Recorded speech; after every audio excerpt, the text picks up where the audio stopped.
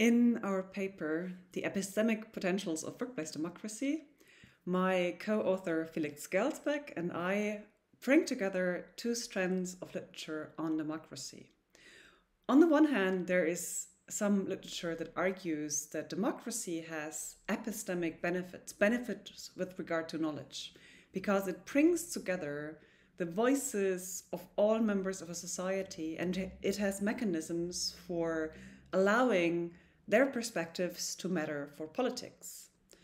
On the other hand, there is a literature on democratizing work, giving workers more voice in how companies or other organizations are run.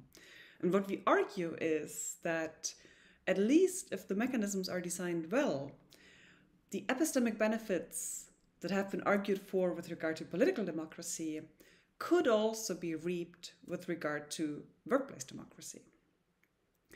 For example, if voters can bring together all their perspectives, then they can make sure that incompetent leaders don't stay in office. And the same can be said if workers in companies have the right to vote for their bosses, because workers often know best whether or not bosses are doing a good job.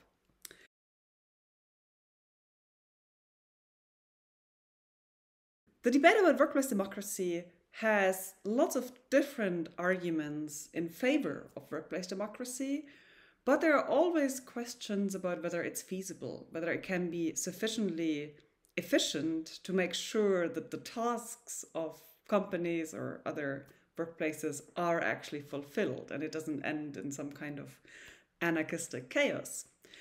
But if our arguments are correct, then this shows that there are also potential efficiency gains from democratizing workplaces. And so one very important counter-argument to workplace democracy can be at least weakened if these mechanisms actually apply.